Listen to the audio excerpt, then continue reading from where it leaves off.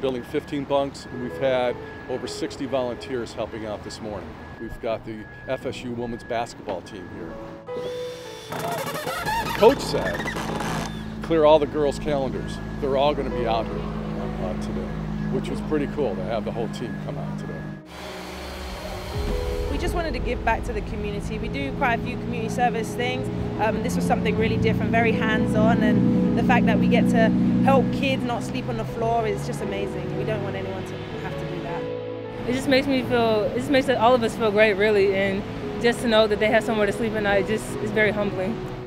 We're more than athletes, we're individual people, and we just want to give back. We just want to give everything we can to this community, whether it's on the court, in school, in the community, like in community service. We just want to give back always. I just like doing things for kids and just seeing them happy, so that's what motivated me to come today. So amazing. Like, I would never have done something like this if we didn't come as a team, and I want to reach out, and I want to make sure that I'm doing it myself as well.